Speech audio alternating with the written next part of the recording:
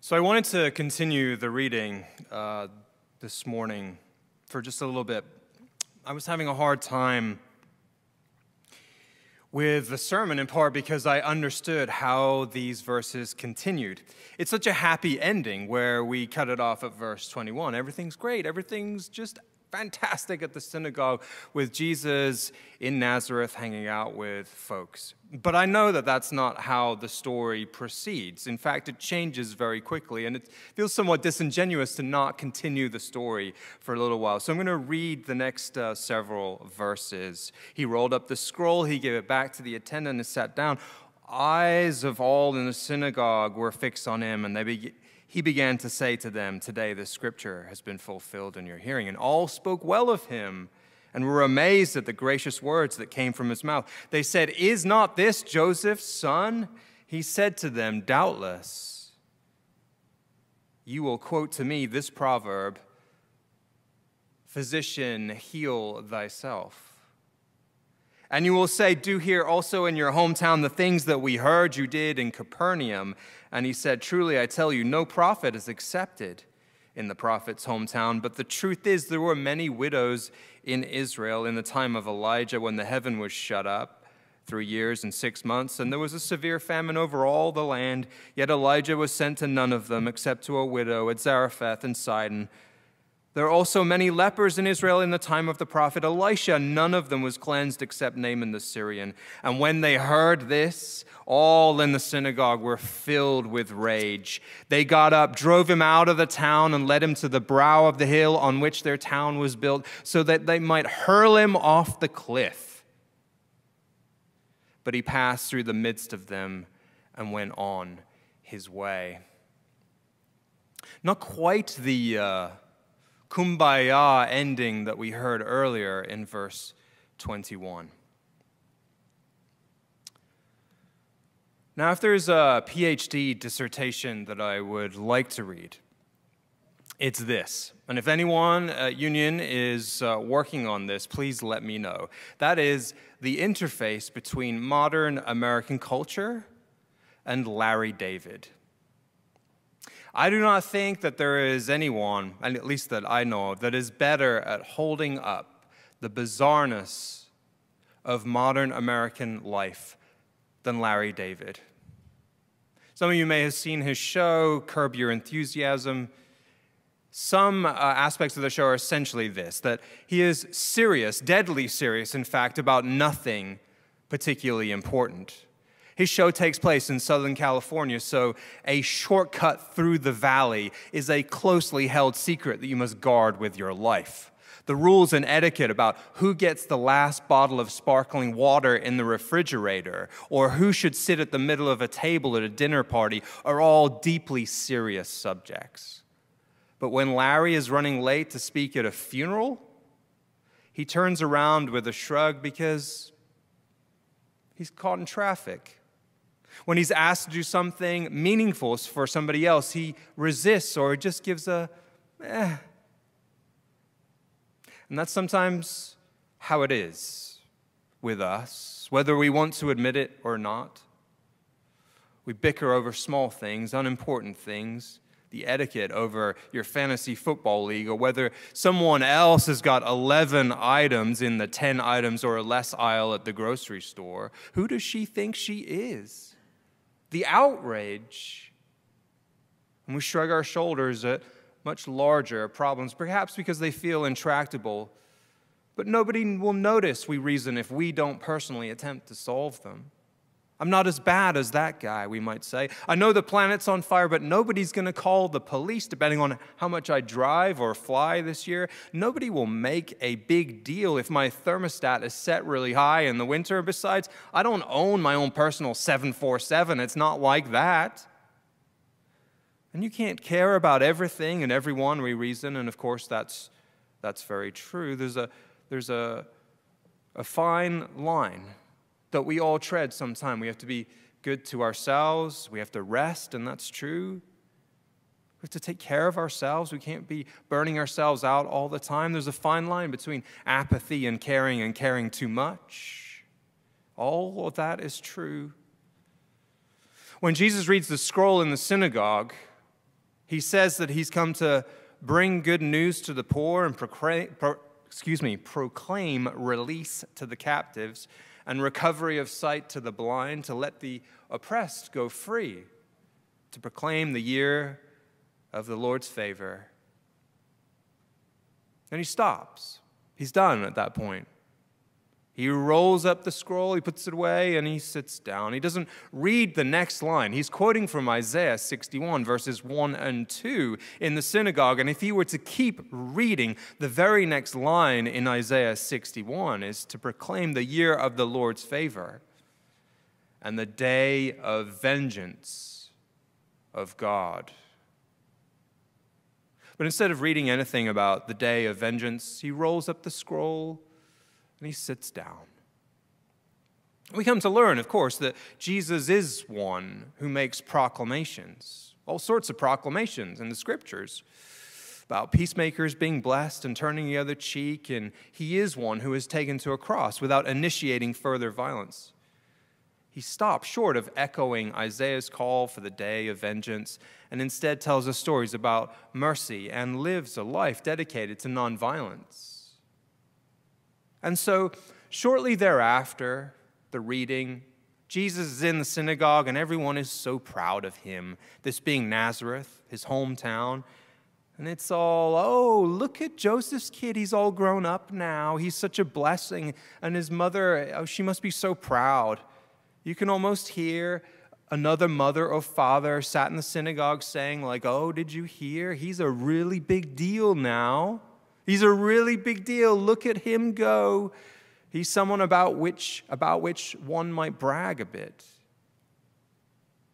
But immediately afterwards, Jesus criticizes the very people who are praising him and bragging about him, saying that they'll reject his teaching, they'll never be able to accept him. It's just the way that it is. It's the way it always has been. Same thing happened to Elijah and Elisha, and so the people, they turn on him.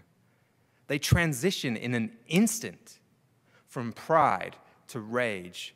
They kick him out, call him a bum, drag him to the edge of a cliff. They threaten to end his life.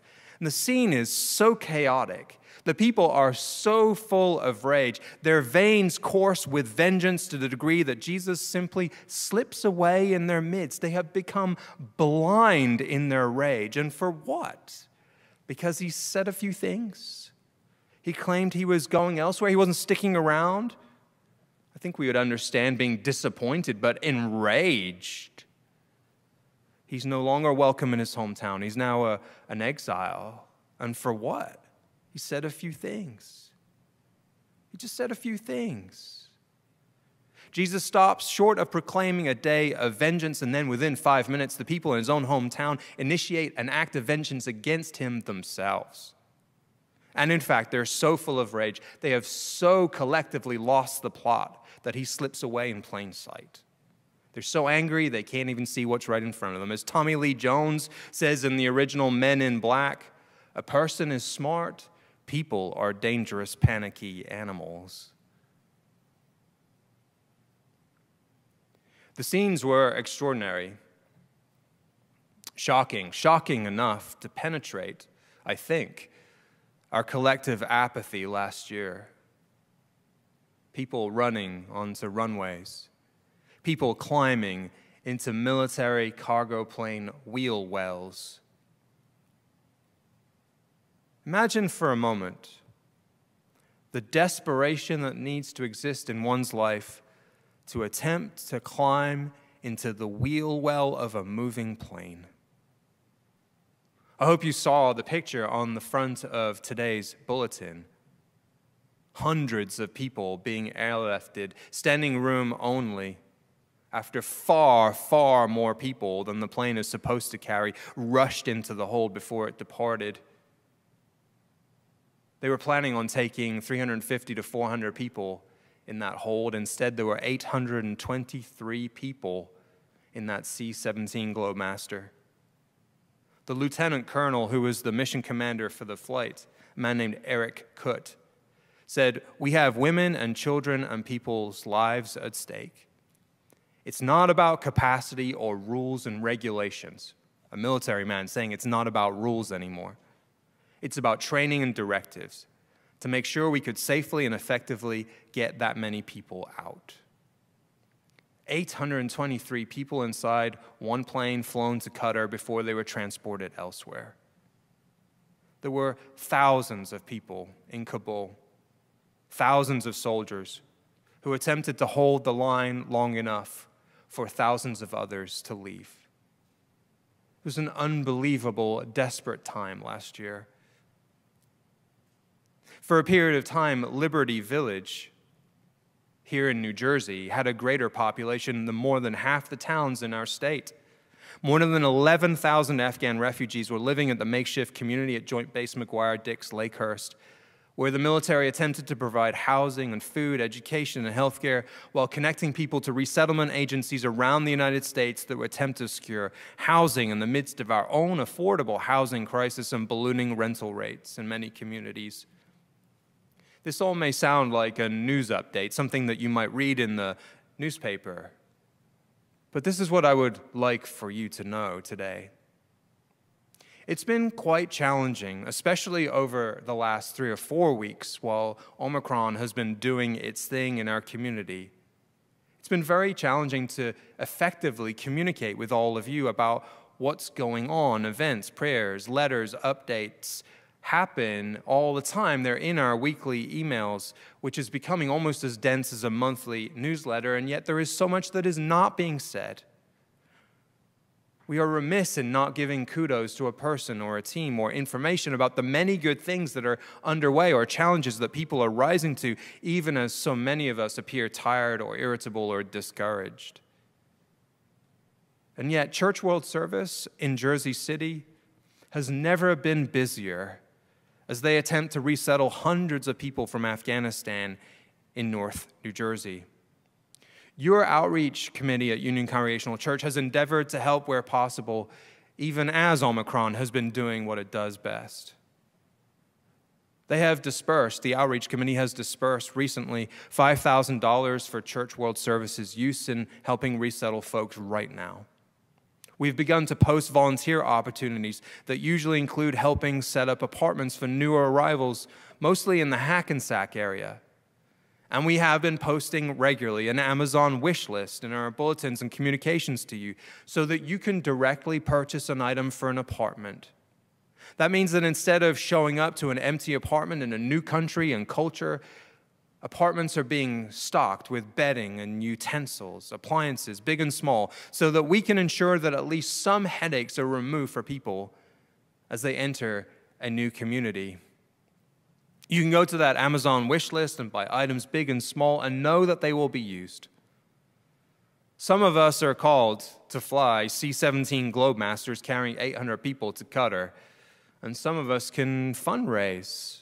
Some of us can purchase, some of us can show up, but no matter how old or young, we can buy a can opener or a pillow, or we can call, respond, and play our part in this enormous, incredible resettlement effort that is already underway.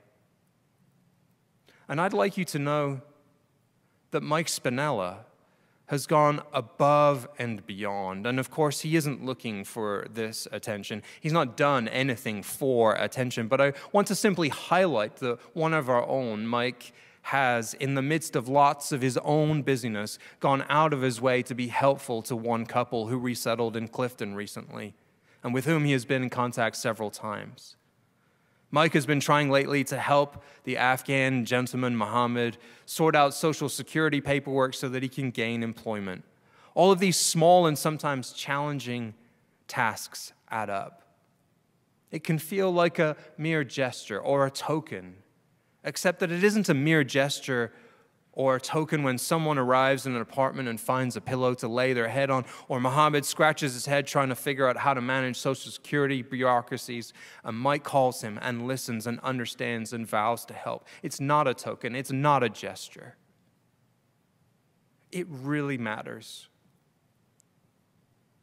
Today's scripture invites us in to sit with the congregants listening to Jesus read from the scroll, to imagine ourselves listening and nodding along, realizing that he stopped short of reading the entirety of Isaiah 61. He stopped short. He was about to read the verse that proclaims the day of vengeance, a day of reckoning, a day of an eye for an eye, and he stopped short. And you think how lovely, how interesting that he speaks so well and he teaches so well. There are profound implications for not reading that verse about vengeance. And Joseph and Mary, they must be so proud. And then he says to the people gathered there, the very people that are bragging about him and praising him, it's not about you. It's not about you. I have other places to be, other more emergent things to tend to. And so the people become angry, so angry that they are out of their minds. They lose themselves in their anger over something that they didn't really have the right to be angry about. So much so that their behavior becomes irrational groupthink. Humans have been worrying about the wrong kinds of things. Traffic jams through the valley and the last bottle of Perrier and dinner party seating arrangements and some words that aren't even about you, but about which we choose to take offense and about which we choose to stress. We become so worried that human beings have a tendency to suck up all the air in the room from the things that actually matter.